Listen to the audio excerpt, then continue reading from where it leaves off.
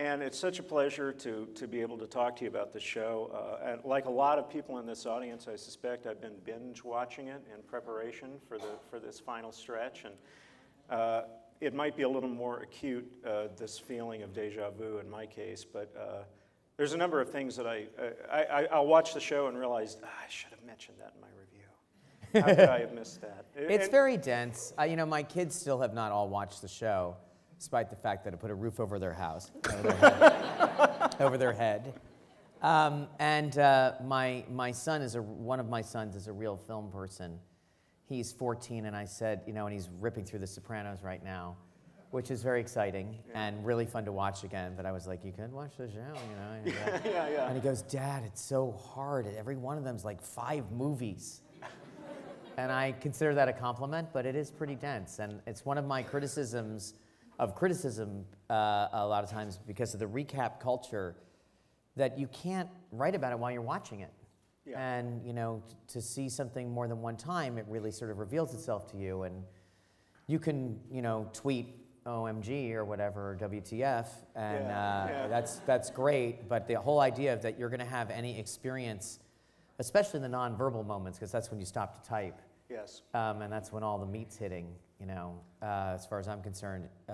It's a tough thing, but I think you've done okay.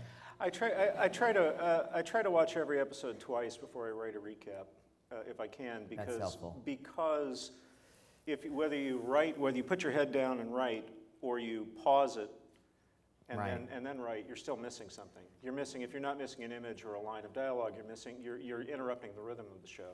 That's true. That's basically how I would want you to watch it. Oh, well, good. you have, when you Not write... that I have control over that, but I really would like it. So you read these recaps, you read the pieces. I do occasionally. I go in and out of reading them because it's disturbing to me because not yours in particular, but they are grossly inaccurate. I feel like the nation needs a lesson in book reports again. And they just sort of like, you know, it's one thing to I hate seeing obviously, and I see these things asserted about what they mean, and it's sort of like you can describe what happened. That's one kind of recap. I don't know how useful that is. Right. But not useful now, I don't think. Well, I don't know. I mean, in the end, I love that there's a conversation about it, and I love that whatever is actually going on, that people feel compelled to talk about it and to, I think it's a chance to relive it in some way and see what the experience was. Did I have the same experience? I mean, there's a very famous experimental film called Wavelength that I had to see in film school. It's an avant-garde film. And in it, you are watching a solid zoom for 40 minutes. Yeah. And you're watching this scene, and there's an event in it. It's a very interesting film. You know the film. Yeah. But at a certain point, you just start paying attention to this chair, this yellow chair. And I remember afterwards having a conversation. 40 minutes, it's really a meditative, ruminative experience. And people started talking about the yellow chair and just the idea that we were all thinking about it at the same time. That is like an incredible experience. And that, I think, is a big part of the recap culture. I like that. It is. It's also good as a snapshot of how people were feeling at the moment that this show, an episode, a particular show, especially a show that for whatever reason is meaningful, appeared for the first time. Because what you're getting, it's almost like an EKG reading or something of the audience's response. And especially if you're on Twitter, because when, you know, something really, really dramatic happens. Somebody dies you didn't think was going to die. Somebody gets divorced you didn't think was going to get divorced. Right. It's like this eruption. It's like this eruption of emotion. Oh my God. Or finally, something happened. Yeah. In that case. I always say it's about how it happens. It's not about what happens. I mean, that's why I'm so spoiler phobic in a way too. Is like there's the actual events can be summed up sometimes of a season. In a paragraph or two. I just have to say, the notes that you enclose, when they send out, usually it's only the first episode of the season because they don't want to spoil us. They don't want to spoil us because we might give out spoilers. But they'll send out... It's only 7 this time. That's true. I'm going to give out a third of the season. But there will usually be a note that'll say, Matthew Weiner respectfully requests that you not reveal the following information. And it is always the damnedest list. I have to say, it's never the things that I would think would be on there. Like something will happen. I'll watch it, and it's like he didn't want us to mention that person died violently, but it's like, please don't reveal the color of Roger's tie. or something. Like, it's always like, I never understand It's why. always first person, and it's always the same stuff. And What year it takes place in. is Yeah, always I mean, one the of them. things that people are asking me about in between the season. Yeah. That's what I don't want that answered. I want them to have and I always say it. I always write it first person. I always say, please let the audience have the same experience you had, which is they don't know anything. Yeah. And I don't think there's, it's a commercial consideration. There's not that much in the world that you don't know what's going to happen. Certainly in entertainment, everything is sort of, here's the trailer with all the details, and we just try, our trailers are obviously notoriously obtuse. Yes. Don, come in here. Close the door. What? Yes. You don't say. Yeah. We have great promo people. That is my fault. It is. Well, and actually, it's a continuation I remember it's even more refined and extreme version of the promos the next week on Mad Men. Used to do those same things. And all the log lines, I've noticed that the shows that are very, very, very much about withholding and then revealing surprises of one kind or another, when you look at the log lines on the grid, it always says, Tony discusses a business deal, or something like that. Like, it's always... We did it. I just want to do it every time Don has a problem. Yes. Or a client makes things difficult. For them. Yeah, an old friend looks up somebody. Yeah. But speaking of the details that you cling to, that you choose to withhold or to reveal, and also what you care about when you're writing a show. When you read these recaps, when you read any kind of criticism of the show, especially one that is as dense and elusive as Mad Men, you see, well, clearly this is a metaphor for that, or this is foreshadowing this, or this is a callback to this other thing, and I always wonder how much of this is really in the grand design, how much of it is flying by the seat of your pants, and are there moments where you look at an episode that you've done in a more recent season and say, oh my God, we did that, maybe we did kind of do that on purpose, even though they weren't thinking about it? Well, there's lots of things that you do on purpose. I'm a believer in the fact that, as with actors, writers are the same, that if it's on your mind, it's going to be in the show. That's how theme comes out. You don't start to write a thing about man's inhumanity to man. You start writing a story about somebody who lost their dog, and no one will help them find it, and what's on your mind is man's inhumanity to man, and if you're lucky, when you get to the end of it, that's what will be there. Mm-hmm. And the stories are that specific, and they're done one at a time. Now, the difference is on a show like this, like The Sopranos, because I only know because I was there at the end when there was a lot of references, when a character came along and they're like, why don't we name him Feech Lamana? Because Feech Lamana got mentioned to Terry Winter, Encyclopedic Knowledge of Everything, got mentioned season 2. Remember Feech Lamana? He was made before the electric light. And, you start sort of paying those things off retroactively, and it looks like it was planned. But the interesting thing to me is we're doing each episode to tell a story, individual stories, thematic stories that are related to each other, and group stories and total stories. And when you get to something like, let's say, The Grown-Ups, which is known to be as the JFK episode, and you're like, the society has visited this so many times, I don't feel like doing it. I'm not just doing it so that people can run in and say, the president's been shot. Yeah. I don't want that drama. Right. But you start thinking like, what was it like for my characters? They're real people now. Am I just going to skip that? I can skip it if I want to. But you're kind of thinking, what will it do to change their lives? What is actually being changed in their lives? And striking upon the idea that this was especially when I saw the timeline that had not really been exploited, that the assassination happened on a Friday, and then people are watching TV. The news spreads faster than any event in American history. Right. With the radio, they said Lincoln's death, that took I think 72 hours for most of the country to know, which was pretty fast. There was a telegraph, there were trains. This was within an hour and a half. They think 90% of the population knew because of the radio. And so people start watching TV, people who have not watched TV before, and the average American is watching something like 20 hours of TV that weekend. That means that there are a bunch of people who are watching all of it. And there are really only three networks. There's nothing going on. There's a camera stationed on Arlington Cemetery for like 4.5 hours with David Brinkley vamping. And people needed it. And the TV, the rising role of the TV in our life is a big part of the show, and I wanted to show that. I wanted to show the phones going out. I wanted to show the interruption of the soap opera and everything. And then when Betty Draper sees Oswald get shot, a lot of people were just, I don't know how we can imagine it now, although we have ISIS videos at our fingertips. But the idea of watching a murder out of nowhere, live, and that there would be no justice. Believe it or not, most Americans were interested in a trial and due process, and who the hell was this 24-year-old kid, if he was the guy? And that idea that there was nobody in charge, I feel, was a real, not that America hasn't always had some disrespect for authority, and we are a subversive country, but there was a real blow to the there was a real check in the nihilism column in terms of what mattered. And for Betty Draper, I think that was the end of her marriage. And yet, when you examine this impact, the way that personal lives intersect with great historical events, television is often the mediator there, and yet you don't do the thing that a lot of films that are about American history do, which is everyone is watching the report of Kennedy's assassination at the same time in 17 different locations. Right. This is something I've never seen done before on series television. There's been a lot of television that's set during the 60s, during these eras, and they have their JFK episode, their MLK episode, but what you did that was so, I've never seen this before, showing how that is just one thing that happens during the day. That you find out the president has been shot, that a senator has been shot, that some legislation has been passed, but you discover it when you're on the way home from the supermarket with your grocery bags in your hand. And the Kennedy episode, there are people who actually find out at the moment it happens, people who are completely somewhere else doing something. Well, that was, life goes on. That's the story of the show.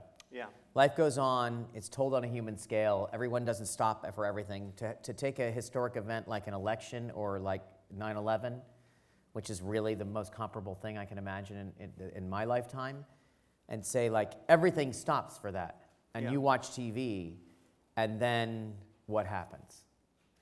And when I found out the story about the guy who had an apartment who unplugged the TV, he was like, he didn't know what happened, but he knew he wasn't going to, he had waited for 2 weeks to get this apartment. He knew he wasn't going to have his designation if this news came out. And then afterwards, he was preoccupied, and he had to find out. It sounds, life goes on, people, it's what Joan says at the end of the episode, Greg's at the hospital, there are babies being born, people dying, and that's, our role in history is, it affects our lives, but we're voyeurs on some level. And it's a myth to suggest that everyone is in the same place and has the same experience and hears about it and knows about it, And when we narrativize our lives after the fact, some of us are more quick to integrate that historical experience into it, and others it may be when they're 10 years down the road, 20 years down the road. Or never. Or never. I mean, the Kennedy was shot on a Friday, Oswald was shot on Sunday, Monday was the funeral. Monday was a national day of, any other country in the world, there would have been a week off. He would have laid in state. It would have been, and someone realized that for America, the job was to get back to work. The next Thursday was Thanksgiving. And in my anecdotal research, asking people, what was that Thanksgiving like? Most people were like, that was Thanksgiving? It was pretty normal. It was Thanksgiving. And I'm not saying that it wasn't on people's minds, but it was Thanksgiving. And that, I was like, did you have Thanksgiving? Did you not celebrate it? What was going on? No. On the other hand, if you want to find a newspaper from the moon landing or from the Kennedy assassination, you can find it because they were saved. Right. We did a thing last year where Meghan was moving her things, and there was a JFK paper there, and I was like, she saved that. People saved it. They knew what was going on. That was an interaction with an event. And it's interesting, too, because a lot of what I'm hearing is from children of the period. And it's horrible to say, but 1968, with all those assassinations and the Russians rolling into Czechoslovakia and Mexico City and the Paris strikes and the student strikes and the Democratic Convention, you talk to someone as a kid and they will admit to you, it was really exciting. Yeah. We're not allowed to really say that. That's something else that comes through when you're watching the show, and it's something that people who lived in the era may have even forgotten, and people who didn't live in the era need to be told this. It all happened in a very tight time frame. Very, very tight time frame. And I was telling my daughter that the Beatles, from the time that the Beatles became an international phenomenon to the time they broke up, was about 6 years. Yes. That's something that seems like amazing even to me. And that is quite a creative output. It is, but you're looking at the 60s, and history it's almost like you would say there's too much going on. There's too much going on. There is, and there are some years where there's nothing going on. The interesting thing is that there is a turnover in the fashion and so forth and the culture that is really rapid. And our openness and appetite for new ideas, new culture, new clothing and everything, I think it's unparalleled. I mean, it really is. That's part of why I like 1960 as a place to start, because our interest in like foreign design or whatever. I mean, we'll take new technology and new design with our phones now all the time, but for the most part, you and I mean, I don't blame this on Mad Men. You and I are dressed the way men have dressed for a long time. Pretty much, yeah. And we don't have a lot of imagination. We don't scare us. you wouldn't wear a dashiki. No. Well, maybe later. We'll see. I mean, it's just interesting that it was a lot happening, and at the same time, you don't know that when you're in it. Yeah. You know, the last 7 years, I can't even tell you what's happened. It's been a lot. You know, Obama was not the president when we went on the air. It did not even seem like a possibility. No Twitter, no iPhone, no iPad, no streaming. I mean, it's the default position of walking down the street was not this. Yeah, I know. Yeah. Trying to explain to my kids what it was like to have to meet somebody somewhere before there was a phone. Yes, I've tried to tell that. Where to my kids. are you? It's barbaric. I don't know where you are. I'm exactly where I said we'd be. I can't call you. I can't do anything. I'm here. All right, I might. Looking back on other eras, though, there's something. I'm a bit of a scold when it comes to this, but there are moments on Mad Men where we see how people acted. The things that they did, the things they took for granted, the attitudes that they very casually espoused, the sorts of jokes that they told, often sexist and racist jokes. Right, that never happens anymore at all. Oh God, no. And going out on a picnic and leaving your trash behind. I remember that was quite a little. Yeah, I had to. Moment. That's a thing people come up to me and talk to me about on the show all the time. I had to explain to the actors, because they're too young, that the whole world is a garbage pail. Right. And that I do not look back. It will be fine. Does it bother you, though, when you see reactions to those sorts of moments on the show that seem to come from you just made a joke about this, that we're not racist anymore, that we are now so enlightened that we can look back on this and laugh? I don't mind that reaction. I don't mind that reaction. You I mind the people who argue about it. Yeah. You know, when someone who is completely uninformed says something like, that wasn't like that then, and I'm like, right, because I just threw it on the show. You know what I mean? You don't think I researched it to see if that was it? You know, some of the things are surprising. That's why I'm doing it. That's why I used, you know, I Got You, Babe at the end of 1965, because I thought, like, this song is still in our life. How could that be? No one knows that song's that old. It's Groundhog Day. That was an unfortunate coincidence. I didn't realize that it would be way more famous for Groundhog Day, even though I love Groundhog Day, than it could be seen out of context in the show. But I mean, you know, you're not reminding people of something just by accident. You know, you're just trying to tell them this is when it happened. When is the first time Vietnam's going to be mentioned? You know, when is the first time? Just reminding people the fact that JFK is a political candidate and that people are saying crappy things about him before he dies. Right. And it's a real election where people throw mud and everything. I want, you know, that's sort of like, that's not revisionist. That's just, I've had people come up and say, like, you know, people really smoked inside. Right. They had bars in their offices. I have actors who have never dialed a phone. And they put their fingers in the hole.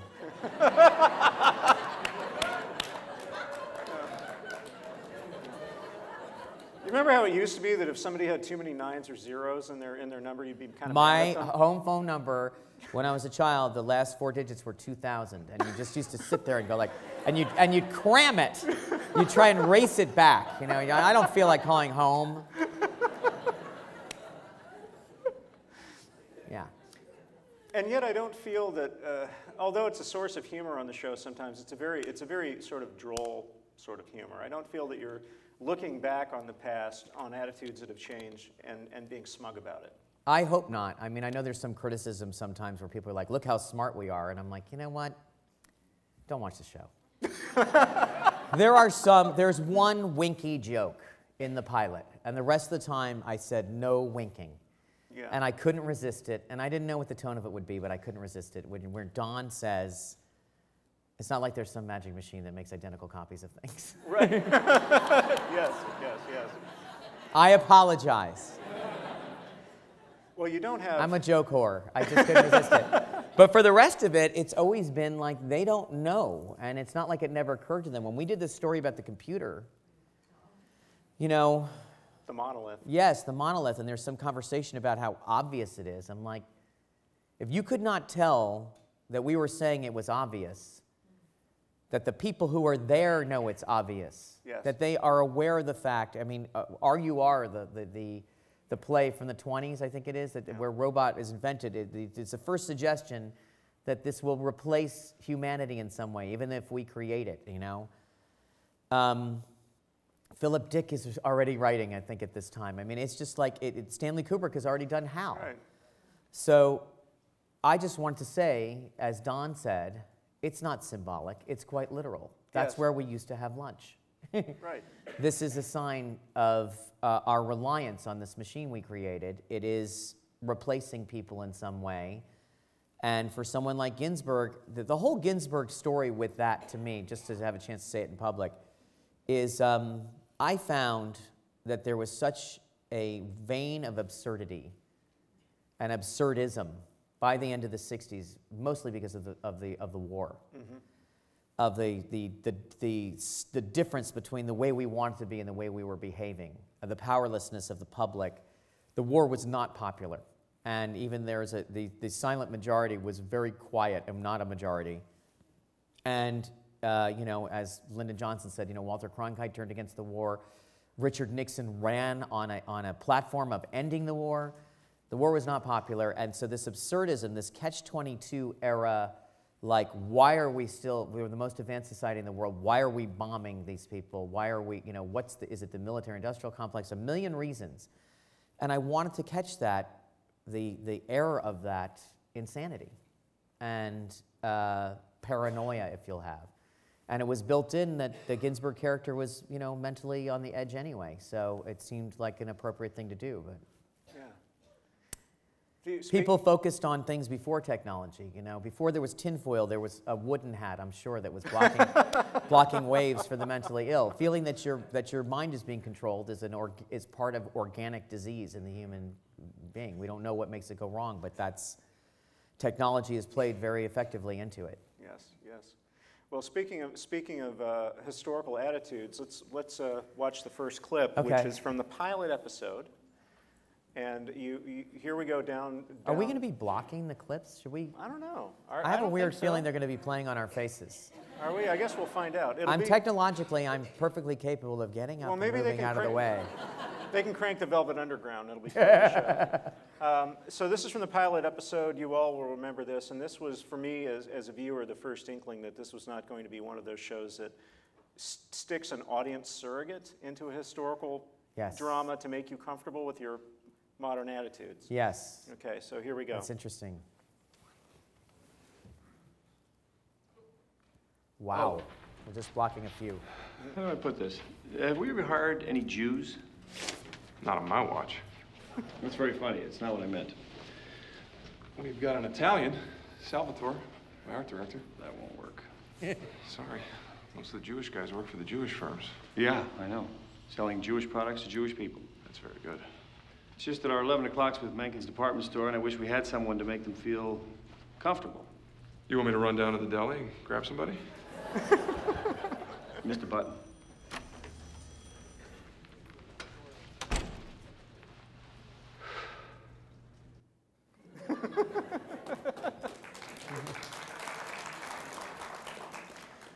So why doesn't he go to one of the Jewish firms where they sell Jewish products to Jewish people? This is what Pete Campbell asked her in that meeting. Yeah. Where you feel more comfortable. Where you'll be, I mean, that sort of sophisticated anti-Semitism is about the fact that we are, and she says, I don't want those people. I don't want someone from the same village as my father. Right. I want your kind of people.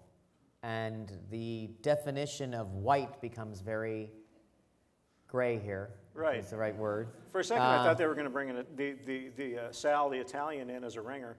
No, they bring it, but they bring in a guy from the mailroom. That's right.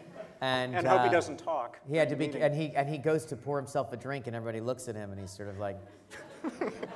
Yeah. The Jewish part of it, the female part of it, all of it was basically sort of established the segregation, even in New York City. Yeah. And this is right out of the gate, though. This is not something where you waited 4 or 5 episodes to take the audience gently by the hand. This is immediate. This is the story of what it's like inside there. I grew up in Hancock Park in Los Angeles, which was like this until like 1999. Cotillion, segregated country clubs, and you know, the LA Tennis Club was very proud of the fact that they had a black member. It was Arthur Ashe.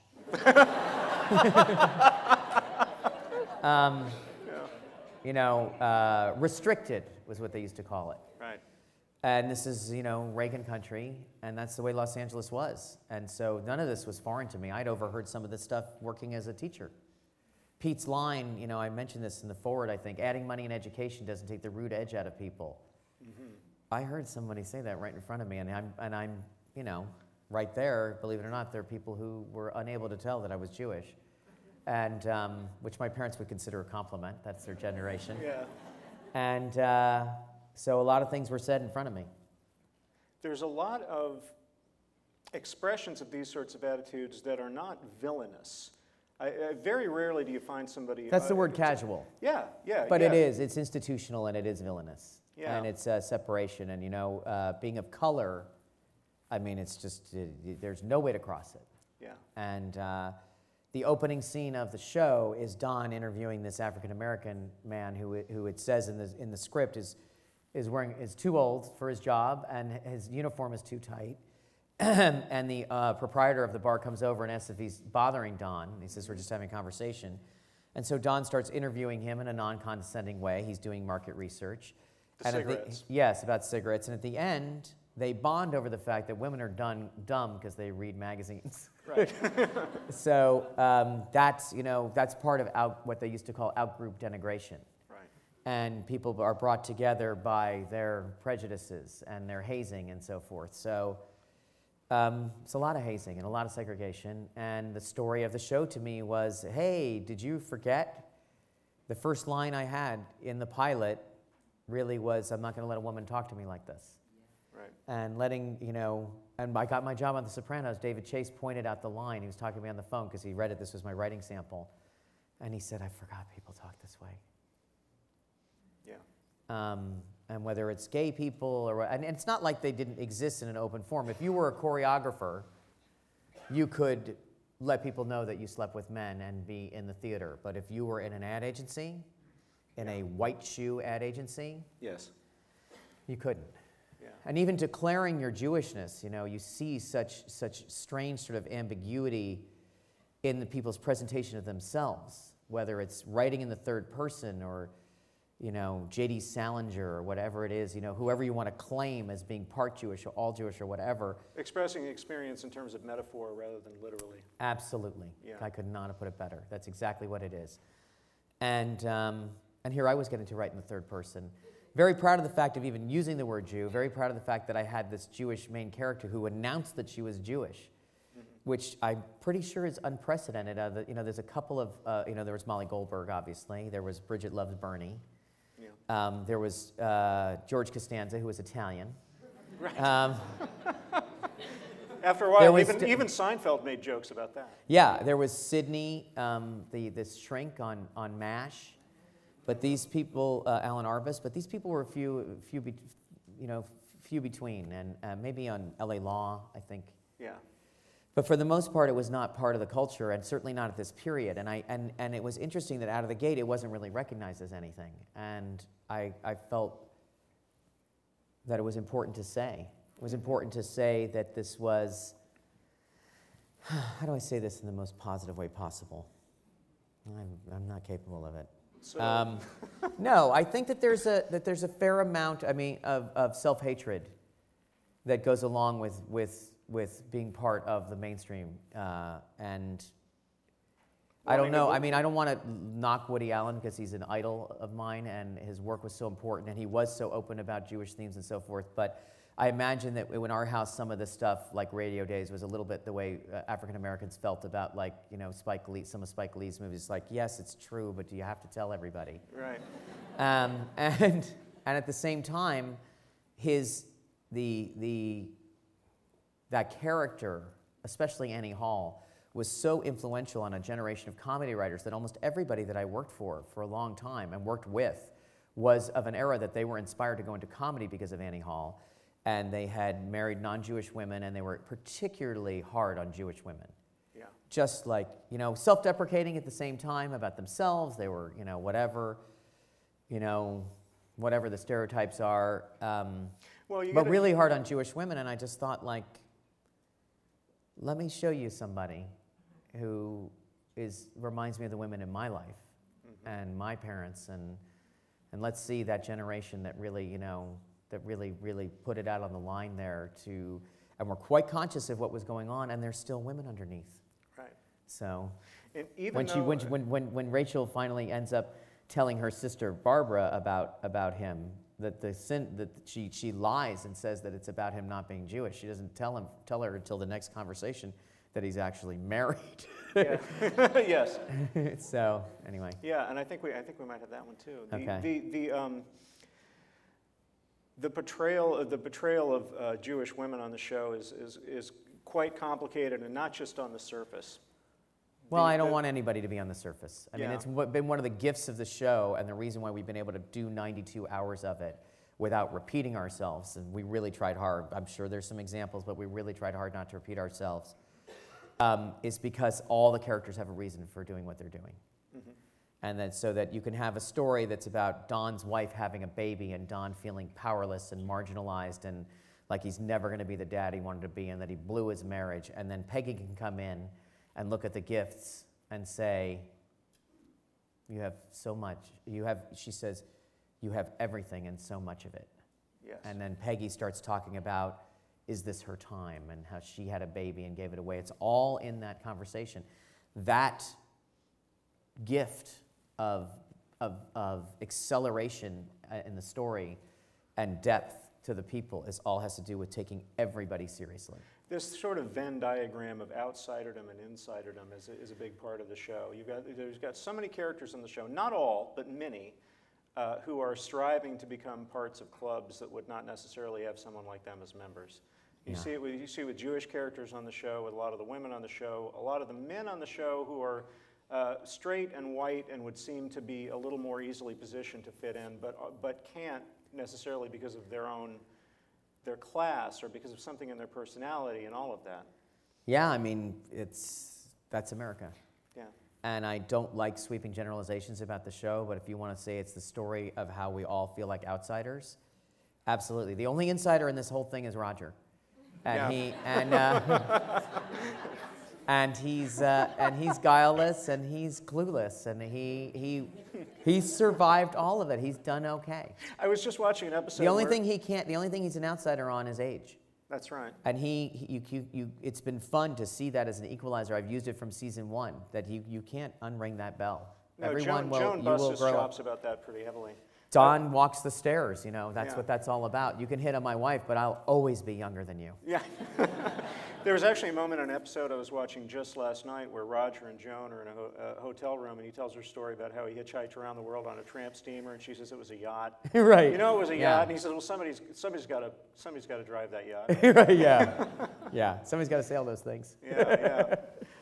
So you deal with it in terms of metaphor. You also deal with it very directly. But you see characters who are in the process of assimilating, or who have assimilated, or who never even have to face the issue of fitting in. Well, everybody comes from somewhere. Look at Pete Campbell. I mean, to explain to people that advertising was like show business to that upper crust in New York City. It was really as his father says, it's not a job for a white man. Right. It is a lowly. Like, you can go to the brokerage firm, you could not work at all. That'd be more likely. You could go, work at the family law firm, whatever it is. This is like joining the circus. And so Pete has something to prove. And so he's in that. So he's immediately part of something else. You know what I mean? His ambition alone is different than his class. And yet, even the characters who are uncaring or insensitive through our eyes, Yeah. through our enlightened 21st century eyes, are cognizant of the fact that you have to, on some level, appeal to everyone. And that's what this next scene that I want to show, which also has Roger in it, I love Roger, is about. And we'll get into some of the other issues related to that. But even the scenes that are not explicitly about Jewish characters, you get a sense of these white, sort of waspy characters being cognizant of the city that they live in. And conversant in the details, conversant in the culture. Right. Yeah, and so let's take a look at this next clip. So I pulled over to the side of the interstate and I let him out with his luggage and everything. He is not related to me. Siegel's a very common name. You wouldn't want to think everyone named Rosenberg is related to you. I didn't want to say it. Lord knows there's been plenty of prejudice in this country, but growing up in Manhattan, I've always envied the humor, the closeness, the way your people keep track of each other. So you married your way in, huh? I've always thought Jewish women are the most beautiful women in the world. Now that's a sales pitch. I'm sorry I'm late. This is my son, Bernard. We're still on drinks. Roger Sterling, this is my wife, Jane. Bernie. Nice to meet you. I'm sorry about that. I took the boat out. We got stuck. Really? What kind of boat? No, you two can discuss the details later. My dad doesn't like yachts because last time he was on one, he rode steerage. And look where you are now. I've been trying to find out what Roger thinks, but he wanted to wait for you. I wanted to wait for dessert, make sure you like me. What's not to like? As I understand it, you're trying to get Manischewitz into the hands of different kinds of people. So to us, it seemed the key was, well, different kinds of people. If you ever look at the side of a bus, it's a moving billboard. The passengers can't see the ad, but everyone can see the passengers. The idea was to put a picture of the bus seats on the side of the bus, right below the window where the real people are. Show the bottom halves of their bodies with a case of Manischewitz under each of their seats. So it looks like whoever's riding the bus has bought the wine. Isn't that clever? So you thought that up, huh? Well, I engaged some of our creatives ad hoc in anticipation of this dinner. I figured even if you didn't like it, you could see what we were capable of. I know it's good. Do we need menus? I do. I'm getting a Chateaubriand if someone will split it with me. I thought you liked the crab Rangoon here. I just had some. So, Roger, what kind of boat do you have? There's so much There going- are some non-stereotypical Jewish characters there that I know from my life. The young playboy, the assimilated couple, Jane Siegel, it's immaterial to her. She's a princess. Yes, and I love the flickers of concern in Roger's eyes that he may someday lose her because he's not Jewish. No, because he's not young and handsome. He already has lost her. That's the premise of this thing, is they're already divorced. Yeah.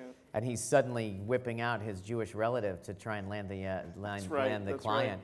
Right. This campaign, by the way, Aaron Levy, who wrote the script, her uncle actually pitched this campaign. It was a real campaign for Manischewitz. That was a real campaign. Yeah. And I think it ran and everything, and we were just like, we can't resist that. And it has, right before it, he enlists Ginsberg's help.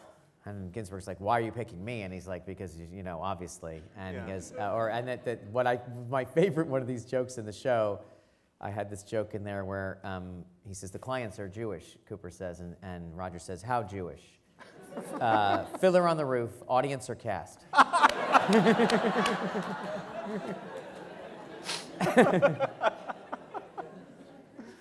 But this is as we were... Fiddler on the Roof, by the way, a gigantic Broadway show about shtetl Jews. I mean, that in itself was part of what I was trying to say in the show, is like, we are an other, but we are also part of this culture. Right. And then when Norman Jewison made the film version, he cast an Israeli. Yes, actor. Norman Jewison, not Jewish also, by the way. That's right. That's right. Yes. He cast an amazing guy. Yeah. Come on. absolutely. Absolutely. Topol. So in this scene, I went to film school with his son. Really? Yeah, Omer, who was younger and had just come from Israel, but had the same voice. And he says, Matthew Boydshake, come here, I want to talk to you. And I was like, anyway. Well, as we were talking about yesterday, this scene and some of the other clips we're going to see, they express this feeling of a complete culture in New York City, and something that everybody has a stake in, and that everybody has to be minimally conversant in other people's Yeah, I mean, you know, cultures. honestly, in the, what's the Billy Wilder movie about the drinking? The Lost Weekend. I was going to say, it doesn't narrow it down. Well, The Lost Weekend was written about his experience with Raymond Chandler. Yeah. And he goes to, Raymond Land goes to hawk his typewriter, and it's St. Patrick's Day, but all of the pawn shops are closed. Right. because the Jews have agreed that they will close on St. Patrick's Day when the bars are closed, if they will close the bars on Rosh Hashanah. Right. So that and right away I'm like, well, everybody knows what this is, you know. The guys from Lucky Strike, they know what pastrami is. They're from the South, right? Yes. And you were talking about something, you know, maybe we can discuss this a little bit. The idea that Old Testament references were very common in American politics, that people were talking about. I just went to the Lincoln Memorial. You can't even believe what Old Testament's all over Washington, and D.C. People are talking about Israel. People are going to movies like Exodus, which is mentioned prominently in and Babylon, reading one of the book. key episodes, right? Right. Yes, and it's very much part of the cultural conversation. Yes, and as well as the 6-Day War, the Yom Kippur. No, the 6-Day War is that the first one? Yeah. 67, yeah, which was, you know, completely stimulated the imagination of the American public, because they were totally outnumbered, and everyone expected them to be wiped out. Was the United States going to have to get involved? And this was this resounding military defeat that was completely tactical. Right. That's hence the Moshe Dayan references all over the show. He was a hero. I mean, that poster that you see was a poster my parents brought at MoMA. It was on the wall right next to Hemingway and all these other people. These were fun people, Che, that you might want in your dorm room. And you glimpse it briefly, very briefly, in Stan Rizzo's bedroom on the wall above his bed. Of course, my childhood relationship was, is there no eye under that patch?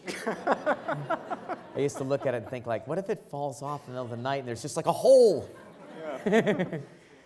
So the episode Babylon is really, really a key one, and that's got all of the stuff related to the Israeli Tourism Bureau. Yes. Who come to the agency, they're looking to be represented, and it prompts a lot of people in the firm to kind of have a little crash course there. But also Don is put in a particular, almost comic sort of position, which is he wants an outside opinion, and he goes to Rachel. Yes. Rachel is on his mind. We know that. And so this is an opportunity for it to come up. And she says, I'm the only Jew you know in New York. Right, yeah. Right, yeah. But also, I mean, I was going to make this episode no matter what, if the show got to go. It was something I had in mind earlier. I wanted to show, honestly, the nostalgia of America's love affair with Israel, which is mentioned in the scene, and the blue and white hats and the kibbutzim and this very positive feeling that I had when I was collecting money. I don't know if it was America's problem with the Arabs, or if it was actually their love of Israel as the underdog, or what it was. But I remember, and I didn't grow up in Manhattan. I did not grow up in a predominantly Jewish area. Yeah. So I felt this positive thing, and I remember the president having a positive thing about it. And so to see at the same time that to Don, we are boat people.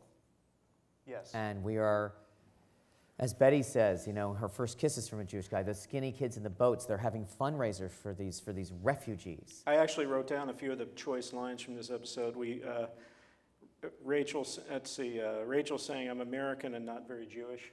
Yeah. That's a nice one. And also, Sal, this kind of plays back into something we were discussing a few moments ago. He says, the Jews there don't look like the Jews here. Yeah. That was a kind of a rumble. You could feel the rumble in the audience at that one. And that, you know, I didn't say that there aren't Jews who have experiences of self-hatred at the same time. Yeah. But there was a physical manifestation of like a kind of, I don't know how to explain it, of an ideal of beauty, if nothing else. And by the way, along with that, Moshe Dayan being a sex symbol. Right. And you know, I can name all of the actresses. All the Jewish families knew who they were. I don't know if the world knew who they were, that Lauren Bacall was Jewish, or, you know. Right. They you know, Paulette Goddard, or I think there's a ton of them, but I don't know if they knew that. But it was a sort of like the same way that we were in, you know, I look at situation comedy in particular as our jazz. It was our contribution that was very organic to our culture, but completely palatable in an almost unvarnished form to the American public as a whole. Do you remember Brad Garrett's speech when he won his first Emmy for Best Supporting Actor? No, I don't. He thanked the Academy for proving that a Jewish man could make it in show business. Well, they had an expression which was, you know, think Yiddish, speak British, and they would hide this on some level. But you know, #1 show when TV first went on the air was The Goldbergs, and it was big on radio. And so these are, whether these are stereotypes or not, the list of you know, Jewish writers and comedians and so forth, whatever they change their names to or anything, is really, really big. And so I tried to kind of like remind people of the lack of separation and also of our non-whiteness, you know. It's interesting, you know, we are white, which has allowed us to pass so easily. And we are overrepresented for certain, but those are the values of our culture, you know. Betty telling the story of how the first boy that she ever kissed was a Jewish boy. And she says something that jumped out at me. He was very good looking, but there was something about him that was gloomy. That's Betty Draper saying that? Yeah. I believe he was. But, Yeah. you know, all the girls dyed their hair blonde right after that, she said. I mean, I don't mean this as a criticism, but my parents' generation is you know, they're Pete and Trudy's age. They got married around the same time as Pete and Trudy, and there was a drive for assimilation. There were some of them who were quite embarrassed by their parents' accents. When we cast Rachel's dad, I had a decision to make about whether or not he would have an intonation, but I knew he would, but that embarrassed me. The same thing with Ginsberg's dad. You're just sort of like, this is a stereotype, and they, you know, and people, Jews, like, you know, cringe at hearing it, but you're like, guess what? That's what they sounded like. That's where that comes from. Yeah. And you know, I wanted to get it right and to embrace it as a great transitional moment, you know, so that I can come up here, you know, and, you know, I had an agent, not one of my agents, an agent from another agency once who was very lockjaw. And he was not Jewish, and he sort of explained to me that he could be a lubricant for me to certain aspects of the culture and so forth. And I was like, I went to this private school in Los Angeles where I was like, you know, one of 10 Jewish people in my class out of 120 kids, or 20 Jewish people. I went to Wesleyan, where at one point there were no Jews, and I'm in that thing. Yeah. And I went to USC to go to film school, and I live in 2002 at that point. I don't need you to open a door for me, because my parents have opened that door for me. Right. And my dad is the first person that went to college in his family, and you know, there's a way a little bit north and a little bit east of here, there's a neighborhood of about 30 blocks where, you know, I think it's something like 25% of the Nobel laureates have lived. Yeah. This drive and contribution is something I'm super proud of, and I don't want to like wave a flag and call attention to myself and like get killed for it, but I am very proud of it, and I want to show it, especially because a lot of the story of what people love about advertising was the slow integration. Stan Freberg, whatever you want to say, the Jewish sense of humor, subversive attitude from the Volkswagen ads, from, you know, you see these people's names, it's a point of view. They have a sense of humor that is going to be making fun of advertising. They're all over Mad Magazine. They're all, you know, this is, Ginsberg is on the inside of the advertising industry, and he has that sensibility. That's what happened right around that time. And when people would talk about the creative revolution, they're usually talking about DDB. And DDB is the, you know, she says it in the thing, Mr. Birnbach down the street. That's the Jewish agency. And they are known for, honestly, making fun of advertising. Yeah.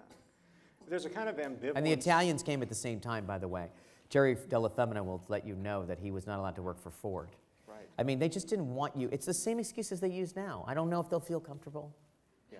You know, when Cooper says about, you know, I believe that we have to hire black people, then I don't want them in the front office. You know, I don't want them, that's not the face that we're showing to the world.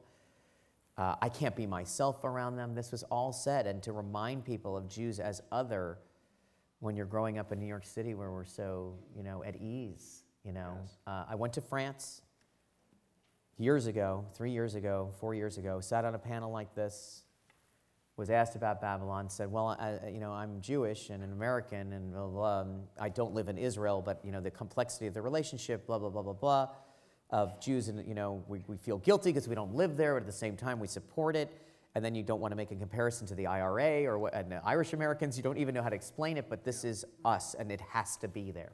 That's actually an excellent setup for this. Can I just say one thing? Absolutely. We'll show the clip in a second, but all that came out of this is I went backstage afterwards, and the woman who was my guide there, who happened to be Jewish, said, "I can't believe you said that out loud. I'm so proud." And I was like, am I in trouble? Do I need to get letters of transit or something? No, it's just, you just take it for granted. We're just here, and you don't even, I mean, there are some of you who are old enough to remember it. There are people who are, my mother-in-law is a Holocaust survivor. My parents are from the generation before that, with a noble history, my great-grandfather being a deserter from the Austrian army. But no, I mean, that identity is the same story as Don's identity. It's like, how do we become white? How do I get my kid to go to Wesleyan so he can be in that law firm? What's it going to take? Right. Time. It takes time. Yes. So let's watch this. And actually, could we do the next clip also, because it's short? Just show them together. Thanks.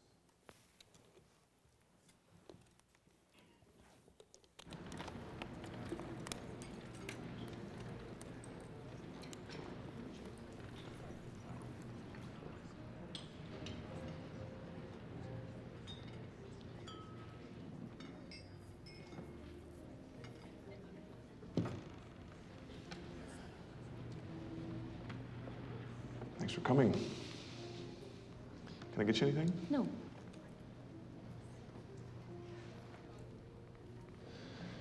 How have you been? Fine. Tired. Doesn't show.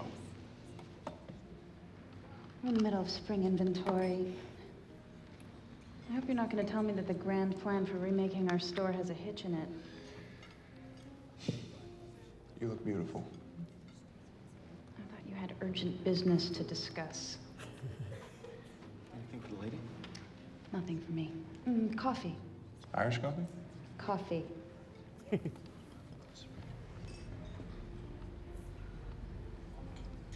Business? Turns out Israel Tourism is considering becoming a client, and I'm having a hard time getting a handle on it. And I'm the only Jew you know in New York City? You're my favorite. Jesus, Don, crack a book once in a while. I have. It's all sentimental. World War II trivia, oranges, kids in blue and white hats. They're doing a movie of Exodus with Paul Newman. Paul Newman, that's nice. Now I have 2 reasons to see it. Damn it.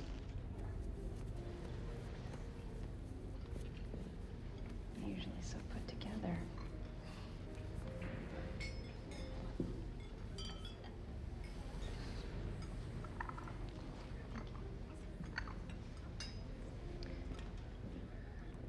I'll say one thing about Israelis. Don't cross them. Well, those people at the meeting were definitely Zionists. Zion just means Israel. It's a very old name. I'm sorry, I'm not an expert on this, and something feels strange about being treated like one. I just want to know something about it that doesn't come from some ministry of propaganda. Well, here's some more World War II trivia. They just arrested Adolf Eichmann in Argentina last week. Have you seen his resume? Okay, I deserve that. But I'm talking about tourists going to Israel. I don't know what I can say. I'm American. I'm really not very Jewish. If my mother hadn't died having me, I could have been Marilyn instead of Rachel. No one would know the difference. What is the difference? Look, Jews have lived in exile for a long time. First in Babylon, then all over the world. Shanghai, Brooklyn, and we've managed to make a go of it. Maybe it has something to do with the fact that we thrive at doing business with people who hate us. I don't hate you. No, individuals are wonderful. That's not what I meant. I don't know. A country for those people, as you call us, well, it seems very important. Why aren't you there? My life is here. My grandfather came from Russia, now we have a store on 5th Avenue. I'll visit, but I don't have to live there. Just has to be. For me, it's more of an idea than a place. Utopia.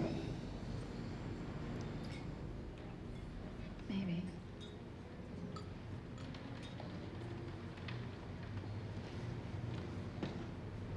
They taught us at Barnard about that word, utopia.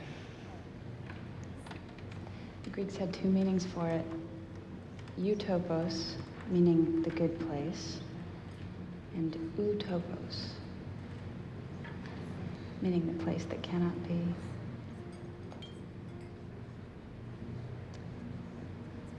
I have to get back to the office.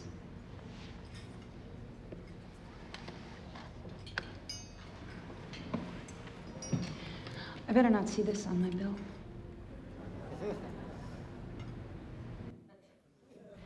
It's me, Barbara. Can you talk?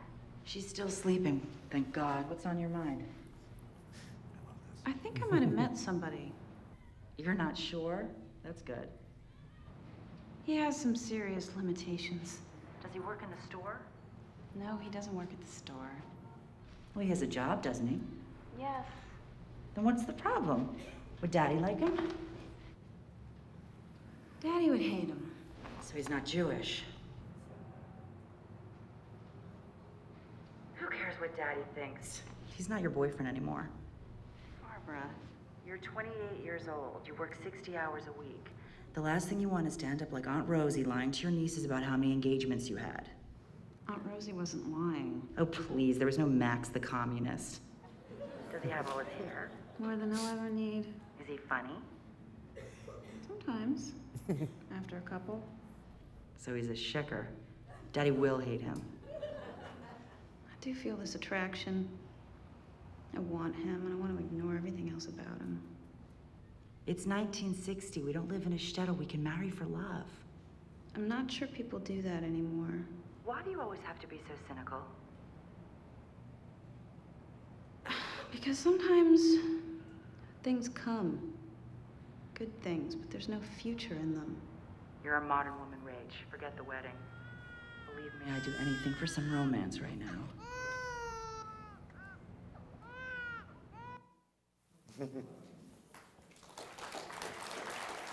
A couple of weird things. I haven't seen that in a very long time.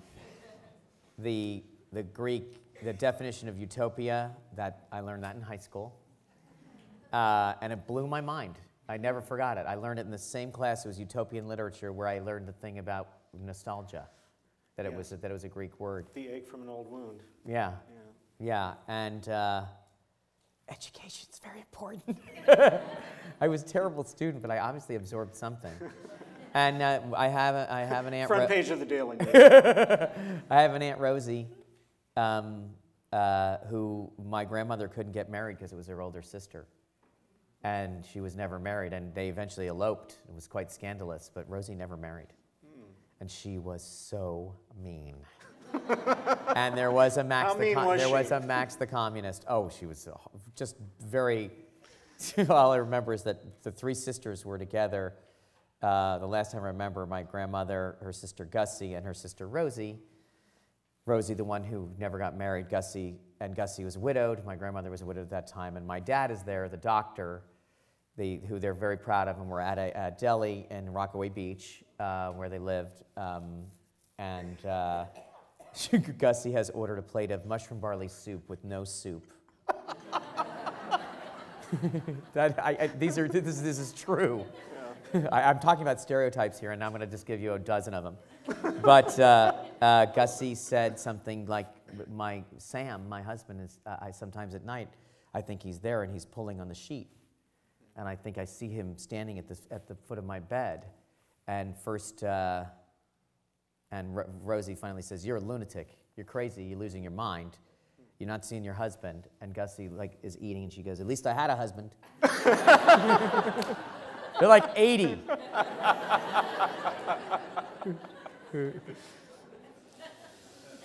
So we have two definitions of utopia in this scene. We have the good place and the place that cannot be. The subtext, obviously, being this is about Don and Rachel's relationship. Absolutely, but it also is about many of the characters on Mad Men, I think, that search for an ideal place that will make them happy, will make them satisfied, and their story will be, they'll reach that place where we all lived happily ever after. Yeah, and they have to reinvent themselves often to get there, or kill their old identity. Her whole expression of her relationship to Judaism, it was something that, like, and I'm not as secular as some people. I actually, you know, and it happens, it obviously can change sometimes when you have kids as well, but I was never that secular. I always kind of liked it. I think actually because it irritated my parents. My parents are more secular. We were bar mitzvahed and everything, but they're more secular, and then I was sort of into it. Also, I really did well in Hebrew school, and when I wasn't doing well at regular school, so I kind of like, all of a sudden they were patting me on the back, and I'm like, oh, I'm worth something somewhere. And, but that's a self-described attitude of I'm not that Jewish, is basically saying you don't see me, I'm not wearing a yarmulke, and very much like, you know, that's not brand new in America. That's not brand new at all. It's not brand new in Shanghai or any of the places she's talking about. Jews go there and you see, unless it's mandated by the government that they wear these outfits. I mean, the Hasidic outfit, for example, I think it's confusing to a lot of people who aren't Jewish, but that is a Middle Ages, you know, German outfit, basically, that has, you know, seems oddly similar to what the Amish wear, because a lot of it's prescribed, you know, in the Old Testament in terms of like making yourself separate and how plain it is and so forth, and where they find decoration. And but this is all like, I'm not an expert on any of this, so if I got any of this wrong, I'll let you know, but you let me know. But the making yourself separate and the modern orthodoxy, which is what my grandparents were in, where you would, for example, keep kosher in the house but not outside, you know, the house. So you go to Florida and see people eating like piles of shrimp. And then they're back home and it's okay. You know, we never had bacon in our house. We never had any treif in our house, but I mean, we would frequently go out for ribs. Not beef ribs either, and not kosher ribs. So that kind of like fitting into the culture, and then not wearing, my family, my relatives are not necessarily from that tradition. They weren't, you know, wearing payas. They weren't, you know, part of the Hasidism is a fundamentalist part of Judaism that's from Poland, and my ancestors don't really overlap with that. And my grandfather on my dad's side was extremely anti-religious, although my dad was bar mitzvahed. And you know, it's where you draw the line. Yeah. It's, you know, it's part of Fiddler on the Roof, is he keeps going with everything. I can stand this, okay. I can do this, I can do this, I can do this, and finally he's like, I can't do that. Yeah. Like my daughter intermarrying, that's where I'm going to draw the line, you know. So wherever that cultural line is, Rachel's checking in with us on this line, you know. And meanwhile, Catch-22, written by Joseph Heller, is like defining the culture. It's already, you know, 5 years old at this point. Right. So where are we? Are we observers? Are we part of it? I think we're part of it, but she's just explaining to Don what it is. And I love that Don is striving for the same thing. They're both there with their fake success suits on. Right. Right? They're both one generation from living without plumbing. That's a very important part of the story. Maybe we can talk about this. Yeah. Don's story in particular, the idea that he came not just from poverty, but from rural poverty. And he remakes himself as a sophisticated urban man. And it's the story of the 20th century. Yeah. And that's what I was interested in. And you can read these people's biographies, the people who've written them, autobiographies, and you will often find single mothers, if they're honest about their childhood. Which they often aren't. Which they often aren't. And you will find some shame that needs to be overcome. And yes, you would like, you know, to turn your name into an important name. A number of rich and powerful people have biographies that fit that definition that you... The ones I was interested in at the time, and there's so many more, but Sam Walton's biography is very sketchy. And interesting. I mean, you know, this is, I think, like the second richest person in the world. With a family of wealth, and it's really from nothing, you know. Lee Iacocca I was interested in. John D. Rockefeller I was interested in. Bill Clinton. You know, the amount of presidents that we have who are raised by single mothers would shock you. I don't know what the statistic is, but it's way more than 2. Yeah. There's only 44 of them. I think it's 10 or 15 when you scratch it pretty deep. So that family structure, the poverty, the evangelical Christian background, I have done everything I can to cast Don in what I believe is a hero of assimilation. And that's a lot of the time why I, even though you see him give like, you know, a lot of speeches, a lot of preacher speeches, like Jesus, you know, wants you to, you know, you either believe in the Lord or you don't. And you can see that he's from that tradition. Yeah, the come to Jesus moment. Come to Jesus, that's exactly. not a phrase he uses No. in a light way. No, he's seen that in action. You don't learn how to talk like that without going to church anyway. I sincerely believe that. Yeah. But then there's the rest of it, which is I'm going to try and become the guy that I saw on TV acting like a rich, powerful white guy. I was realizing, looking Don back, has it easier than Rachel. looking back on the show, Don has been compared to a number of kind of superheroic, mythical characters, pop culture characters. He's been compared to James Bond, Superman, Batman, Tarzan. I mean, I could keep going, but what a lot of these characters have in common, they often have one of two things in common. Moses. They were one person and they became something else, or they were raised by somebody who was not their biological parents. That's that great. The first time I saw that analysis was, I think, a James Wolcott article about the fact that Jerry Seinfeld and Howard Stern had biographies come out around the same time, and both of them were wearing a cape on the front. And there had already been this fantastic joke in Friends where they talked about how all the superheroes had Jewish last names. Yeah. Where they're like, who's coming over to dinner? The Supermans, the Spidermans, the Aquamans? The Batmans cannot make it. But that this was a story of assimilation, and that it was a Jewish fantasy because these are obviously myths. Jerry Siegel and Joe Shuster. Yes, and Batman also Bob Kane, yeah. Yeah. And Stan Lee, and Right. it's just a lot of it. And the story being that, you know, my parents are from another planet. Those are not my parents. And when I take my glasses off, I can fly. Speaking of parents from another planet, that's the perfect segue for this next clip that we're going to show you, where we get to meet the character of Ginsberg. You all know Ginsberg, but I mean in this room, so let's do that.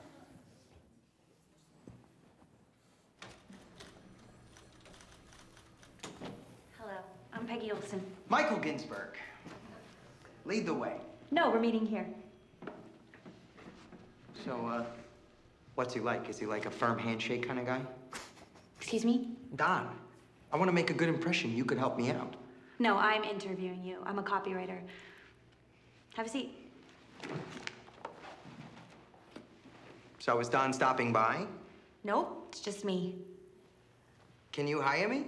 Well, no, but I'm the first round. Wouldn't you want to talk to the person who could hire you? I spent 3 weeks dancing at that crappy New York satellite of Leo Burnett. Never met him at all. Turns out, Leo's not a real person. Yes, he is. Is Don a real person? Because I'd really like to meet him. I'm the person you need to impress right now. You looked at my book. What more can I say?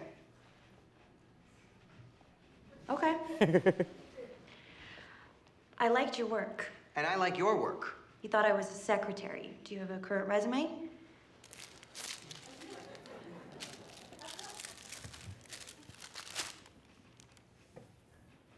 Allen Ginsberg? He's the most famous Ginsberg there is. I figured we gotta be related somehow. And what's he gonna say? Okay, well, it was nice meeting you. Ah, nuts. Listen, my stuff is good. You can see advertising ain't my day job. Look, you're a fair woman. I insulted you because I'm honest, and I apologized because I'm brave. I didn't pick this profession, it picked me. I didn't have any control over it. Turns out it's the only thing I can do. Your work's very impressive, but... Here's some other advantages. I have no hobbies, no interests, no friends. I'm one of those people who talks back to the radio. No girlfriend, no family. I will live here. And you're like everyone else. I've never been accused of that, but I really am trying. I don't know. You can't act like this with Don. Like what? We'll call you. Okay.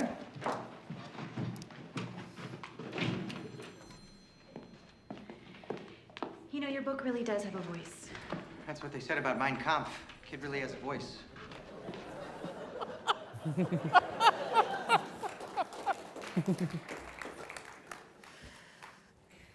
He's a stitch. Yeah. Character. He's in the mold of, he's a genius who has no social skills. And he really seems clueless in the entire process. And I love the fact that he is so terrible at the interview and so incredibly confident about his work. And that's kind of in the mold of the kind of people, I mean, he's a specific character, he's not modeled on anybody, but I did believe that it would take something like that to break through. Yeah, he's not wrong. He's not wrong. The work is good enough that it's a saving grace. Yeah, you got to really be good if you're that out of it. Yeah. You can't get away with that crap unless you were amazing. Yeah.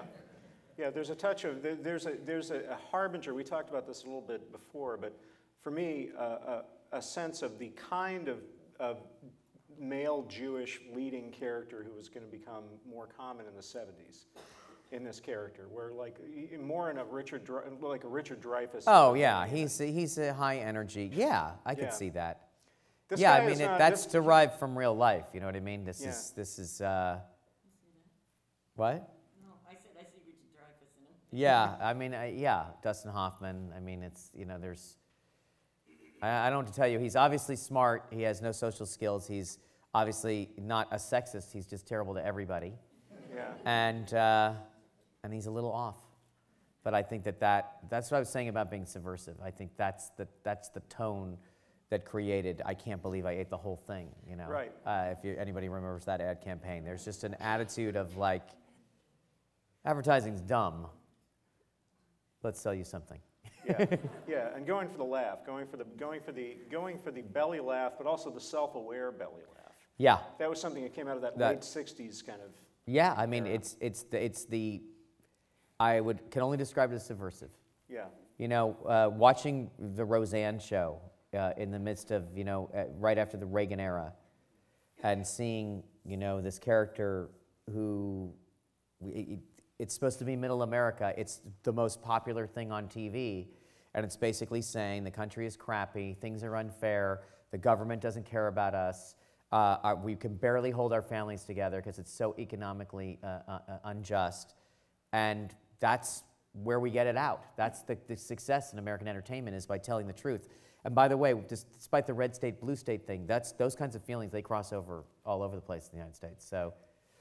And of course, Roseanne, I've never had this verified, but apparently the first season of the show, they told her, well, we want to have the Christmas episode, and she said to ABC, but the Connors are Jewish.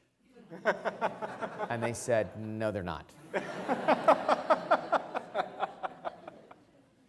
There's a kinship, you sense an immediate kinship creatively, if in no other way, between Ginsberg and Don Draper. And yeah, I would agree with that, yes. And there are a lot they of come things, head to head, I mean, And him he's a refusing threat to to recognize Don's authority.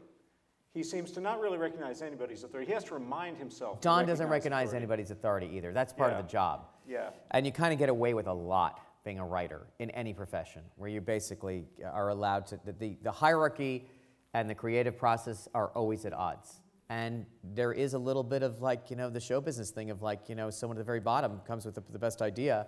It's how Peggy has a job. Right. It is a meritocracy on some level. And being a jerk and a boob and disrespectful and all these other things, it doesn't matter. Showing up late, showing up drunk, whatever. It was very early in my career that I realized that they were giving the writers on a sitcom, on a network television show, a multi-million-dollar business, fake deadlines because they knew we wouldn't make the real deadline. I mean, come on. I've never had anyone do that with me. I'm kidding. So many of Don's campaigns are brilliant, but also very problematic. And he has batting averages. We think of Don as the guy who nails everything, but A lot of his pitches have to be watered down or they're turned away because there's an undertone of contempt to some of them. Really? Yeah, and there's a consciousness of advertising as advertising. Don's? Yes, or I think so. I don't think so. You don't think so? No. I think Don's advertising is cutting edge and that clients are disappointing. And that's the story. Yeah. Don's ad for, I remember reading this actually, it might have been you, who thought that Don's campaign about Hawaii with the guy walking off into the water, that was like showed that he'd lost his mojo because the client didn't like it. Well, I write the client and the pitch. So, I mean, it's all phony anyway. Yeah. But that campaign, it was supposed to be 1968 when he pitched that. That is a 1975 home run. The abstraction, the undertones of death or darkness, it's all over the place in about 5 years. In season 4, he gives an interview in which he kind of positions himself as a star, like he's stepping out from behind the curtain. He's told that he better, this is the thing about having a fake identity. Yeah. His name's on the firm, and he goes in there and he's super modest, and he gets killed in the paper, and they're like, you better go in there and you better own it. You better act like you're somebody. He even lies and says they have a second floor. He gets along with it's called public relations because it's all about lying. And that's Don kind of taking responsibility for being the boss. But I really like to know a campaign that Hilton campaign, I'm thinking the ones that got rejected. Don is not a faddist. No. And I think a lot of advertising people, they really, really cash in on the fad. They cash in on technological fads. You'll see these amazing, amazing changes in technology where they'll be like, like something like CGI. It will go right from the big screen, and the next place you'll see it is on a sit-and-sleep ad. The obsession with slow motion and the Heinz Baked Bean ad. Absolutely. That camera just come out, and they're gonna co-opt that immediately, and they should. They can afford it. The Matrix, those techniques that were developed for the Matrix, they're in car ads like within a few hours. And Haskell Wexler, who shot a lot of ads, and I think continues to actually, still alive, he's always like, why wouldn't you want to do an ad? Forget about being part of the machine. They're going to pay you a ton of money, and they're going to give you the best toys and plenty of time to do it. So, but I don't think, if there's a conception that Don's advertising is dated or bad in some way, oh, I don't think that, or that he doesn't succeed that much, it's crazy. I mean, that's what we've been trying to show is the reality of the creative process is that you're talking to someone who had their script rejected for 7 years, right? Who literally every single person that I met would say, "This is great. What do you really want to do?" And to go on the air on this network no one had ever heard of with like a 1 million-person audience and win the Emmy, you know what I mean? It didn't mean that my script was suddenly good.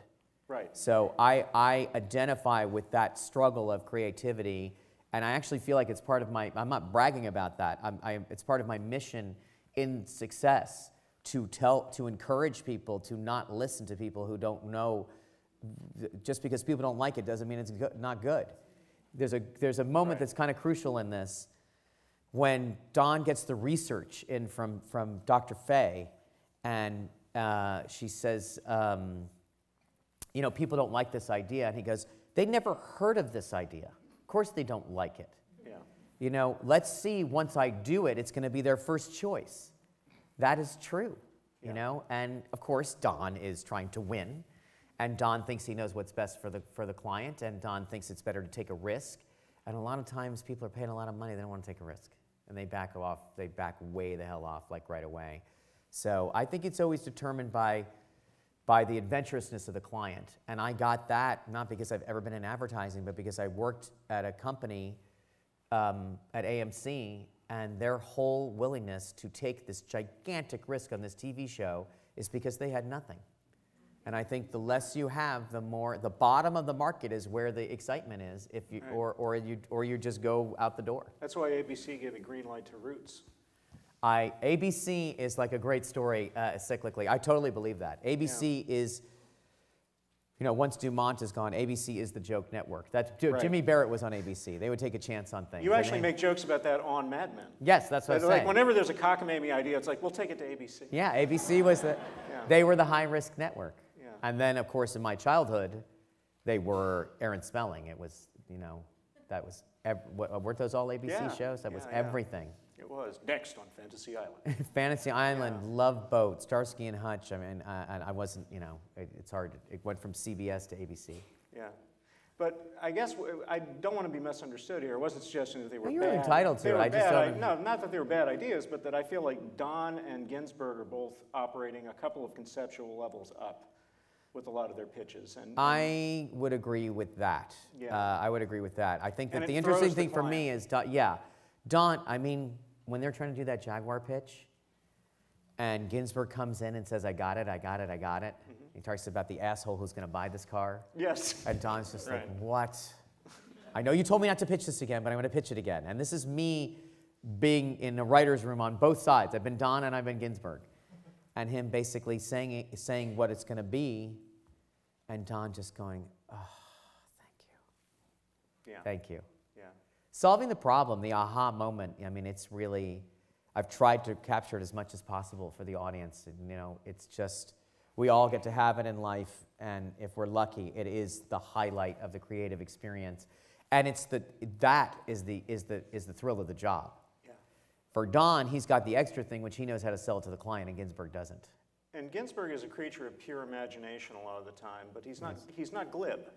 No, that's one of the things that I think you may read his energy as being that kind of sarcastic, Yeah. edgy sort of humor, Right. that Richard Dreyfuss kind of Yeah. quality, but there's something very, very morally serious about this guy. I always thought about Nathan in Sophie's Choice.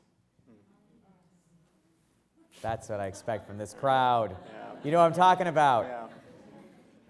If you didn't read the book, he was played by Kevin Kline in the movie.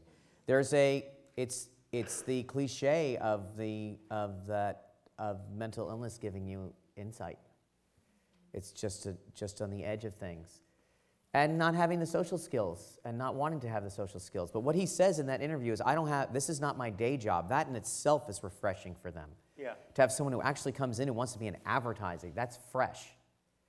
And, you know, he's the next wave. It's the next wave.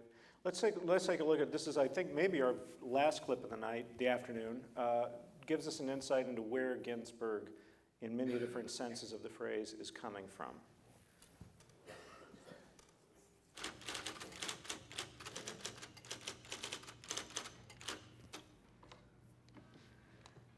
Why didn't you tell me you had a family? Your father's nice. He's not my real father. People don't understand. Are you adopted? Actually, I'm from Mars. It's fine if you don't believe me, but that's where I'm from. I'm a full-blooded Martian. Don't worry, there's no plot to take over Earth. We're just displaced. Okay. I can tell you don't believe me. That's okay. We're a big secret. They even tried to hide it from me. That man, my father, told me a story. I was born in a concentration camp, but you know that's impossible. And I never met my mother because she supposedly died there. That's convenient. Next thing I know, Morris there finds me in a Swedish orphanage. I was 5, I remember it. That's incredible. Yeah. And then I got this one communication. A simple order. Stay where you are. Are there others like you? I don't know. I haven't been able to find any.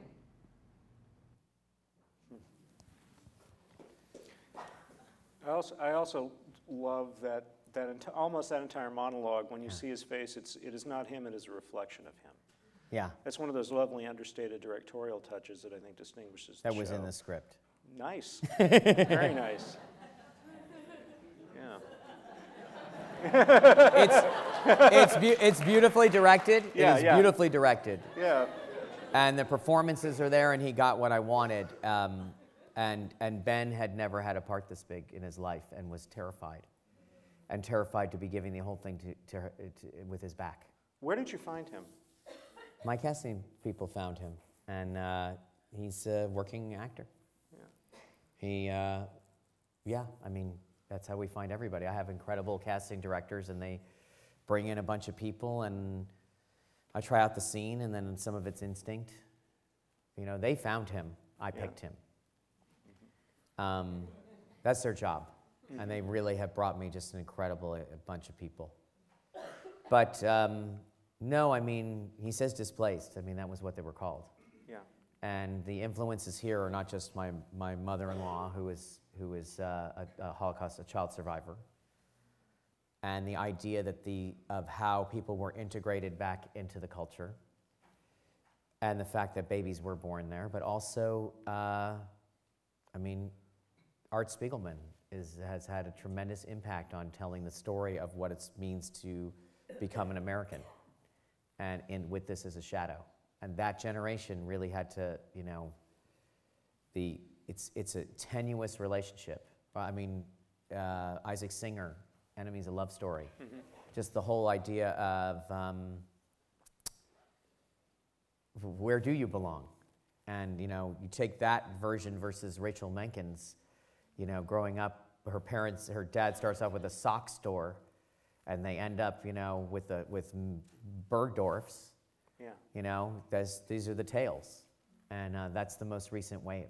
So I thought that gave him his point of view, and he probably, I mean, we don't know he's really seriously unbalanced at this point, and I think a lot of the audience thought it was a metaphor, and it is a metaphor, but you know that's what he feels like. Yeah.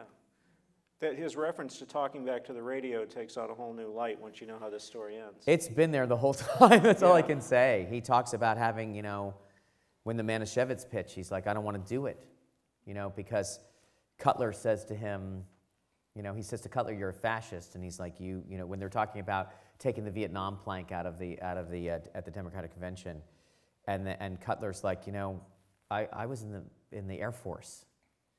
You know, we find out he flew over Dresden later on, but no less heroic, actually. And then who are these guys? And Ginsberg takes it very seriously. He's right. I'm a hypocrite. I'm a death peddler. I'm whatever. And he describes this, you know, bomb going off in his brain. I know it all seems metaphorical, but none of this is inconsistent with somebody who's really on the verge. I do like him lying in the Superman vein about not having any parents. He says that in the audition there with Peggy in the interview, and then you see him at the end of the episode. His father is so happy for him. He doesn't want it. He doesn't want to be part of that. And that apartment set which Dan Bishop designed, John Hamm directed that episode too. It's really beautiful. And this apartment is exactly like one of these Rivington Street, you know, it's a cold water, the bathtub's in the kitchen, and I got a lot, and there's a window that is no longer, that's part of a room now, that used to be an exterior window. There's a lot of it that I think had ethnic resonance for some of the audience. Yeah, you have. I think there's a tremendous temptation, and I've certainly succumbed to it, to think about this show so much in terms of the myth. The myth, the symbols, the themes, and all of that, and you definitely invite that, the way that No, I don't see anything wrong. I definitely think it's my job as a writer to say, like, hey, you know, we're not going to repeat ourselves, but you know, you might have heard some of this story before on account of being a part of Western culture. Right, exactly. And yet, I was struck by, in going back and reading articles about the show, think pieces written about the show, regular, just straight reviews, there's an immediate tendency to glom onto any major plot development and the introduction of any major new characters such as Ginsberg in terms of what does it mean for the show's overall mythology, and what is it, and where is this going to lead in the future? How is it going to wrap up? Right. And the characters ultimately, in the end, though, are just people. And Ginsberg doesn't lead us down some sort of garden path that wraps everything up in a neat bow. He's just a guy, and he goes out missing a nipple. I mean. Yeah, I mean, and as I said, that episode is a lot about Vietnam in my mind, where that happens. I think that a lot of what is unexpected for people and that therefore entertaining to watch the show is based on their preconception of television and entertainment as a whole. and the desire that everything is a plant or a payoff. And there's plenty of planting and payoff in the show. I mean, I definitely hope that there's satisfaction of stories' resolutions, you know. I do want to tell a story with a beginning, middle, and an end. There's no doubt about it. But I also feel like a lot of times we're playing on people's expectations of how TV works. How do you think they think TV works? Well, I'll just use an example. TV works versus real life. This is the example that I find explains it to people. On a TV show, a guy meets a woman at a party, and he gets her phone number and he writes it on a napkin and he puts it in his pocket. And then he gets home and the pants get washed or whatever, he loses it, and he spends the rest of the time, and at the end of it, he goes to the dry cleaner and gets someone else's pants, but the guy's found the number and he gets the number and he calls the girl. On Mad Men, he meets the girl at the party, she writes the number on a napkin, he comes home, he finds out it's gone, he never sees her again. That's the story of real life most of the time. You can't, you know, as we were saying, before the phone, you know, you're supposed to meet, that's why you would meet on the top of the Empire State Building Right. in a romantic movie, because where else are you going to find somebody in New York? There's a lot of people. And you'll have a newspaper under your arm, or you'll be wearing a boutonniere or whatever else it is. Yes. I play on that as much as possible. You know, right down to, you know, people get fired, they don't die, they just don't work there anymore. And you're never going to see them again because you probably won't, because it's a big city. Right. Right? And then it allows you to get into the coincidences of real life, which do exist, you know? Yeah. Sometimes they're unusable. We were just telling the story, someone just told me a story about their little girl goes to school at Oberlin, and she needed to buy, they're from Los Angeles, and she needed to buy she bought a used copy of Jane Eyre off the internet, and it showed up and it had her grandmother's signature in it. I can't use that, because you're all going to be like, come on! Would it be okay if we took a few questions? I would love it. Okay. I've long had this feeling that... I'd love to know your location. I'm over here. Oh, there you are, Right okay. over there. Sorry. I've long had this feeling that, but for a couple of twists of fate, Don might have become a poet instead of becoming an ad man. And it probably isn't the case, but I have to ask, did you name him Dick Whitman with some kind of resonance? I know you, from interviews that you did, that you were heavily involved with poetry early on in your writing career in your life as a writer. Did you have that resonance when you decided to name the real Don Draper Dick Whitman, or was that... White Man. That was just, oh, okay. Oh. I wish. Okay. I should have lied. You can use that now. It's okay. That's all right if you want to change it. You know, he's got a way with words. That's part of being in advertising, and he's really good at it. And I don't know if he's really good at advertising or he's just good at selling to the people we made up on the show. But the important thing to me was that the audience believed it. And they're more eloquent than regular people, but there is some poetry required. And I'm always wondering, like, at what point the commercial draw was part of the conflict with Megan. The commercial draw of being in advertising takes you away from some higher art. And you know what? Some people, it's like, if you can get talked out of it, don't be a poet. On the basis of the book that he was writing in The Summer Man, I wondered if he might someday have turned into Raymond Carver. Oh, yeah. That was, that was my journal. So yeah, that was my journal. Nice work. Thank you. Yeah, I mean, there's a lot of stuff that comes to you in a fragment. There's pieces that I've had of stuff I've written in my journal that I would read to the writer's room and say, like, can we let's let this inform the story. And inevitably, they would find a way to actually put it as in the story. And constructing that montage of Don talking about what he wants to be and what he lost while he's watching Henry Francis live with his old family. That, to me, was like a great moment of clarity. Equally, in the Martin Luther King episode, when Don talks about his relationship with Bobby and how you want to be the man who loves children. Like, that was a thought I had that was a slightly controversial thought, that sometimes because you don't breastfeed and because you're a dad and you're a man or whatever, you're faking it a little bit. It's not that you don't love your children, it's not that you won't protect them, but you don't have that, you need to have that moment of their consciousness to get their full attention sometimes to feel the joy everybody's talking about. Yeah. And then you're, as Don says, your heart explodes. Right.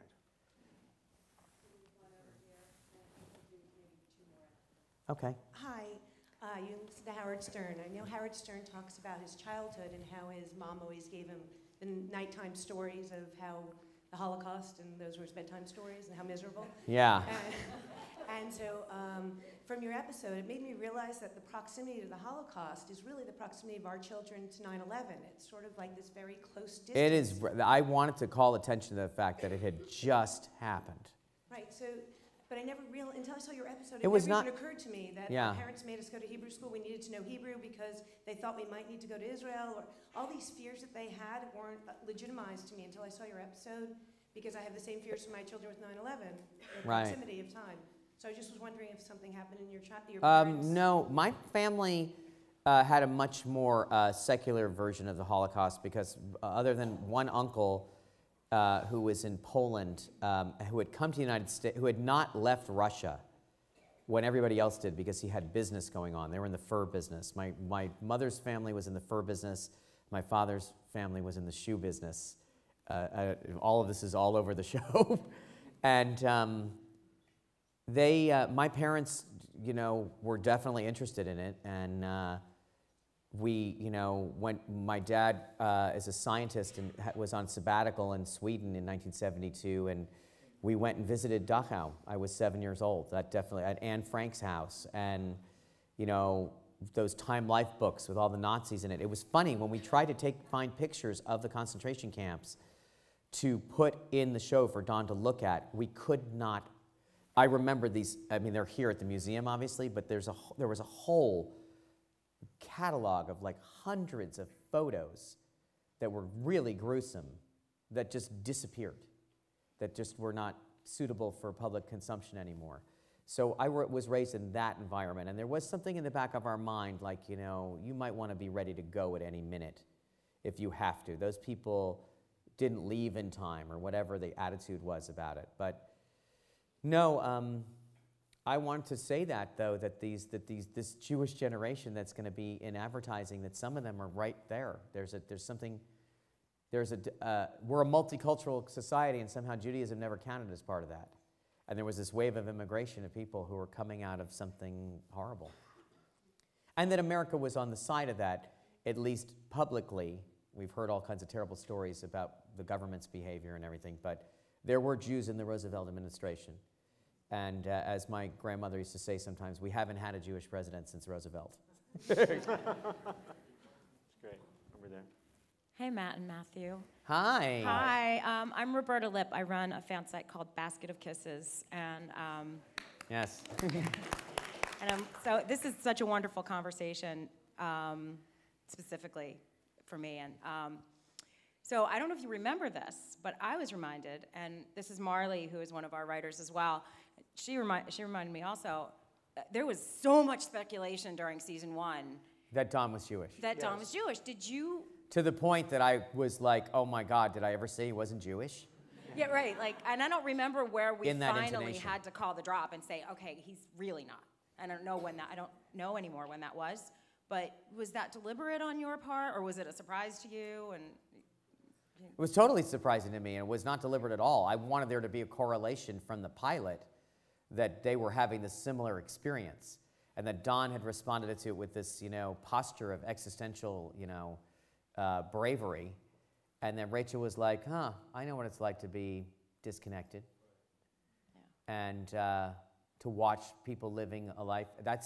Her existentialism is rooted very much in being a minority, a woman and a Jew, and fitting in and passing. This is what we were talking about. Right. Woman in business. So yeah, but Don is from a very different religious tradition, and I hoped that by the time the Hobo Code happened and we saw his mother, stepmother, taking that money away from her, that she was a holy roller, as they used to say, and you do hear him talk more and more about it. And I think by the end of season 2, Cup of Loneliness you know, tells you that he's in that tradition. But I do believe, especially back then, I guess we have it in evangelical circles now, but I really do believe in the continuum of the Old Testament and the New Testament together. You know, you'll see the Bible series, bless you. A Bible series is going to be that's coming on. The story of the crucifixion is coming on. It's going to be called Part 2 or whatever. Yeah. You know, that's not an Subway. accident. I actually took a picture of that poster on my phone. I couldn't believe it. Right. Like it was Hollywood and their sequels. Just short of The Adventure Continues. Yeah. Yeah. Right. What's Mel Brooks' great joke in Spaceballs? Spaceballs 2, The Search for More Money.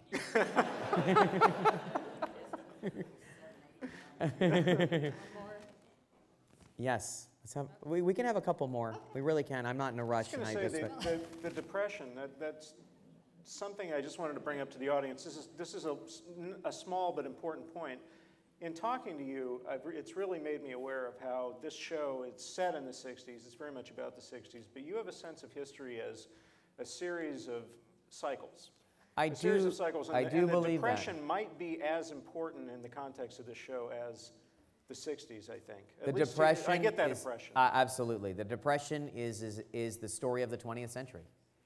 Every single thing that happens after the Great Depression, and I mean, obviously World War I coming into it, but everything that generation that was formed in what is now called a recession, which is a blow to national pride, an admission that capitalism is cruel, opportunity for other forms of government, radicalism, you know, free for all, the union being in danger, the government reaching out to help people. Yeah. That was all something that they were part of, and then coming out of it in this unabashed expression of patriotism, which is World War II, which was not unanimous on the A side. Lots of people did not want to get involved in World War II. Don't forget that. Yeah. So, but that's not what happened when it was over. So, to me, that generation is formed, and the Great Depression looms in our consciousness today as the relationship between the individual and industry, food, welfare, taking care of the indigent, liberalism, all of it, conservatism, what the government's role is in our life, it all stems back. But I feel like 90% of what's going on in the United States right now is a war between conservatives trying to undo what Roosevelt did to save the United States. You know, one more. Well, Are you done? The We're done? museum's closing, and we have to. and so we two have more. We have to let the guards go home. So. Will you let the guards go? Well, I've got to get out of here.